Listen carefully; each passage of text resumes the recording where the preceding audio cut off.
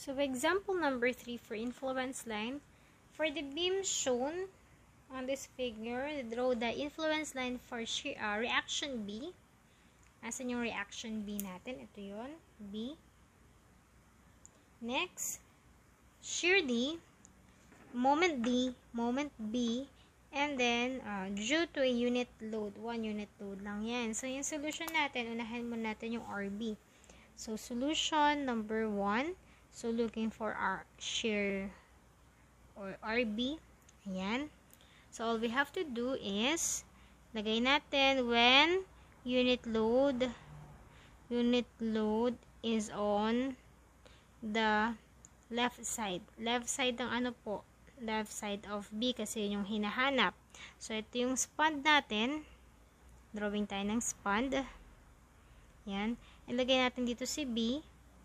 Kasi yan yung support natin. And then, yung unit load is on the left side. So, mag-drawing tayo dito ng ayan, gulong. This is probably X. Dagdahin na lang natin to para makita. Ito ay X. Okay, ito naman. Ilan ang total distance ba nito? If this is A to C, and this is your D, probably this is your 4 plus 4, 8 plus 12 is 20 meters. So, that's why this is 20 minus X distance. So, summation moment at C na lang tayo para mawala yung RC natin at makuha natin yung RA natin. RA. Bakit dito ako sa A? Okay, sa may ito, RB. Kasi RB yung kailangan ko. Kasi yun lang naman yung may support dyan. Is equal to 0, clockwise is positive. So, we have RB multiplied by, ilan yung distance na to? If this is 20, tapos ito naman ay 4 plus 12 is, lagay natin 16 meters naman to. So, RB is 16 meters minus 1.0, this is 1 unit load, multiplied by 20 minus X is equal to 0. So, ilipat natin to. It will become positive. So, RB is equal to 20 minus X all over 16. So, ito yung gagamitin natin na equation. So, ano yung limit natin? Kasi may RB tayo. Yung limit natin dito is from 0 up to kung saan yung RB natin, which is 4. So, X and 4. When X is equal to 0 and X is equal to 4, what is our RB? So, RB here is, compute natin, 20 minus 0 is 20 divided by 16. So, that is 5 all over 4. Next, how about this one? 4. So, 20 minus 4 is 16 divided by 16 is, RB is 1. 0. So, pwede na natin ilagay dito. From 5 all over 4, papunta sa 1. Next, ano naman yung gagawin natin? Kung tapos na tayo sa left side, punta tayo sa right side. When unit load is on the right side of B. Same lang na kukunin natin yung figure na yan, ililipat lang natin yung gulong natin dito sa right side. So, ito na yun. So, dito na yung gulong, 1.0, ito yung B natin, ito yung A, ito naman yung C natin. So, pwede kayong mag-summation moment para makuha si B, pero sabi ko nga sa inyo kanina, same lang din yung lalabas na value, which is 20 minus X all over 16 yung nakuha nyo rito. So, ang limit lang natin na magbabago. Kasi yung kanina, 4, kung saan tayo nag-stop. Ngayon naman, kung saan na siya maglalas, which is 20. So, RB is equal to, when X is equal to 4, and then X is equal to 20, gamit itong formula natin na yan. So, paano natin gagamitin yan? So, when the unit load is on the right side, so, ito ay, lagyan natin ng RC. Yan. parehas lang din naman. So, x. Tapos ito, lagyan mo ng 20 minus x. Gamitin natin yung formula natin na to. So, RB is RB 20 minus 4 is 16 divided by 16 is 1. Okay. Next, what is naman ito? 20 minus 20 is 0. Divided by 16 is 0. So, ilagay natin. Ito yon. RB is at 4 meters, diba? Yan. Tapos, yung isa naman, 0. So, ibig sabihin, yung figure natin dyan ay ganito. Papunta dyan. So, 0. Yan. So, that is our IL for RB. Next naman tayo, compute for the influence line for shear D. Parehas lang din yung gagawin. Left side and the right side. Babaguhin pa ba natin yung RB? Hindi na. Ano po, as is na po yung RB natin. Every calculations natin ng influence line. Okay, for solution for VD na tayo, no? Shear D. So, ilagay natin dyan, shear D. When the unit load is on the left side of D, so ito yon, left side ng D. Okay, and then RB, same lang din kanina, 20 minus x all over 16. So, i-cut natin yung VD natin. So, yan yun. So, itong VD, of course, may moment tayo dyan. Pero, hindi pa naman natin kailangan kunin yung moment. So, alisin muna natin yan para wala masyadong structure or panggulo. So, sabi ko sa inyo kanina, pag shear, summation forces, vertical lang tayo. Para damin natin yung limit. What is our limit? From 0 up to ilan yung distance? Ano ba yung D natin? Diba? 8 meters. So, ilagay natin dyan 8. So, summation moment or summation forces vertical is equal to 0. Upward is positive. So, we have RB minus 1.0 minus VD is equal to 0. Since RB is 20 minus x all over 16 minus 1.0 is equal to shear D. So, our formula must be shear D is equal to 20 minus x all over 16 minus 1. Pwede na natin gamitin yan for your shear. And then, when x is equal to 0 and then x is equal to 8. So, ganyan lang yung kabili. So, VD is equal to 20 minus 0 all over 16 minus 1. And then, the other one naman, VD is equal to 20 minus 8 over 16 minus 1. So, ito, shear D is equal to 20 all over 16 minus 1. Itong kabila ay 20 minus 8 is 12 all over 16 minus 1. So, our shear D here and shear D dito ay, anong value? Okay, dito, positive 1/4. Diba? 5 all over 4 minus 1 is positive 1/4. Dito naman, 12 all over 16 minus 1 is negative 1/4. Kasi 3/4 minus 1 is negative 1/4. So, ilagay natin dito. This is positive 1/4. And then, the other one, when x is equal to 0, it is positive 1/4.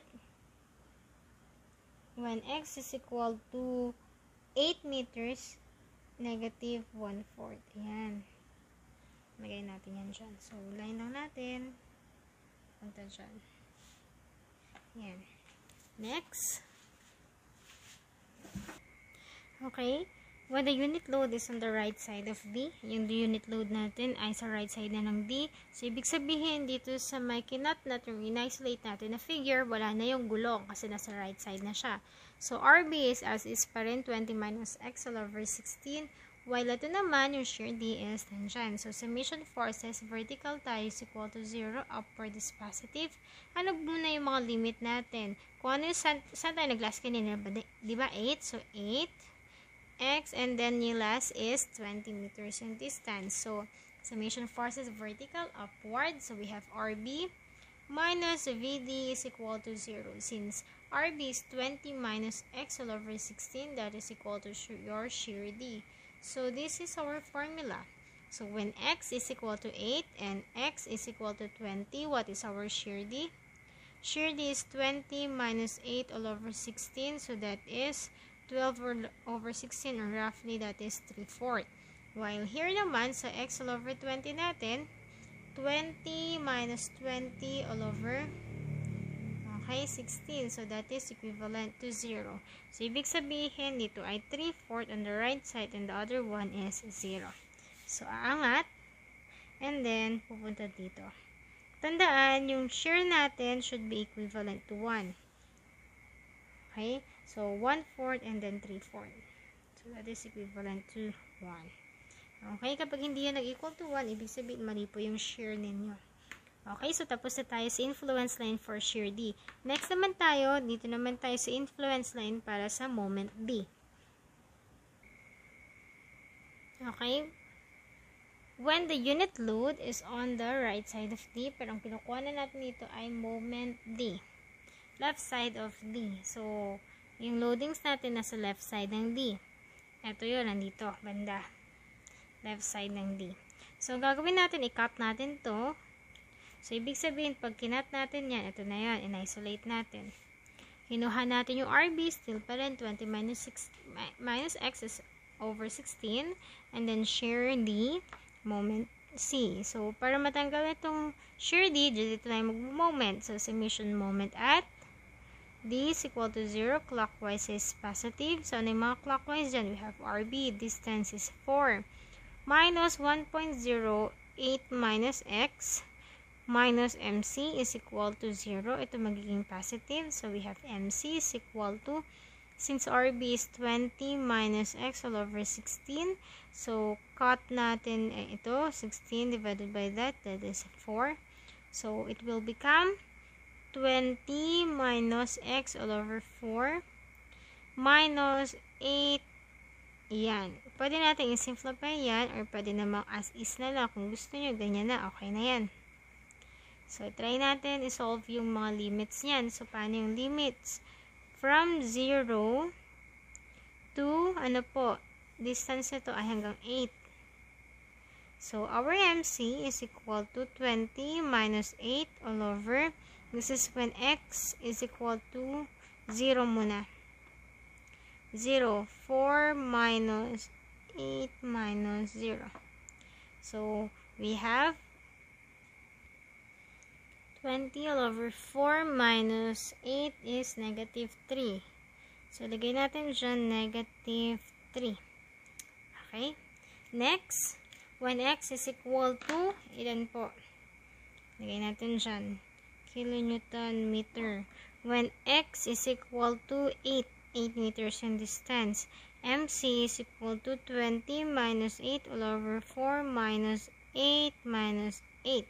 So, this will become 0. So, ito naman, ilan ito? 20 minus 8 is, ilan? 20 minus 8. Okay, this is positive 3. MC is equal to positive 3. So, therefore, dito, we have negative 3. And this one naman, we have positive 3. So, after natin ng left, punta naman tayo sa right side ng D. Para makompute natin yung moment dyan. Okay, when the unit load is on the right side of D, ano gagawin natin? Nakalipat na yung gulong natin dito ha, sa right side ng D. Ibig sabihin, wala na dito sa span natin.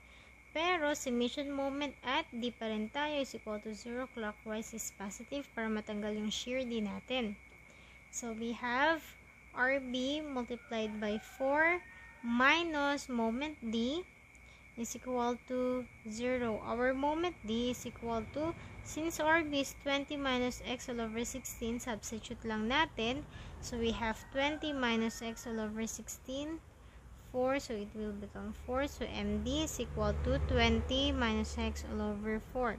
So, this will be our equations para makuha natin yung mga limit natin from, yung nag-end tayo kanina sa 8, up to 20. So, when x is equal to 8, and x is equal to 20, what is our MD? Here, our MD would be 20 minus 8 all over 4. And then, dito naman, 20 minus 20 all over 4. So, this is 0. Paano naman to? Okay? 20 minus 8 is 12 divided by 4 is equal to 3. So, our MD is positive 3 kilonewton. So, from here, we have 3 to 0. So, 3 and then 0 naman pala dyan. So, that is our moment for D. Last is moment B.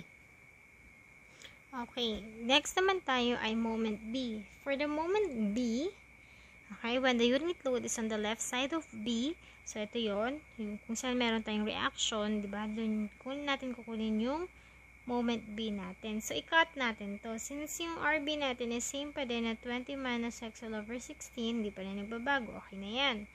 Ngayon, ang kailangan ko is RB.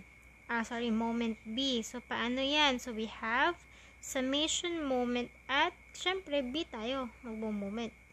B is equal to 0. Clockwise is positive. Para mawala yung shear B, mawawala rin yung RB. Clockwise. Ano yung mga clockwise dyan? So, we have clockwise, wala, negative 1.0 multiplied by 4 minus x minus MB is equal to 0. So, transpose MB is equal to negative 1, 4 minus x. When x is equal to, ang limit ko lang dyan ay 0, papunta kay 4. When x is equal to 0, our moment B is equal to negative 4 multiplied by, negative 4.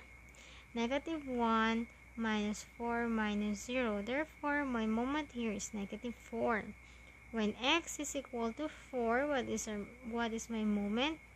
So, negative 1, 4 minus 4. So, that is equivalent to 0. Next, when unit load is on the right side naman. For the right side, ganito rin ulit nga gamitin natin. Okay, when the unit load is on the right side of B, andito na po yung unit load natin. Ito lang kailangan natin i-govern. So, ito yan. Na-isolate ko na. So, walang loading. So, ano mapapansin nyo?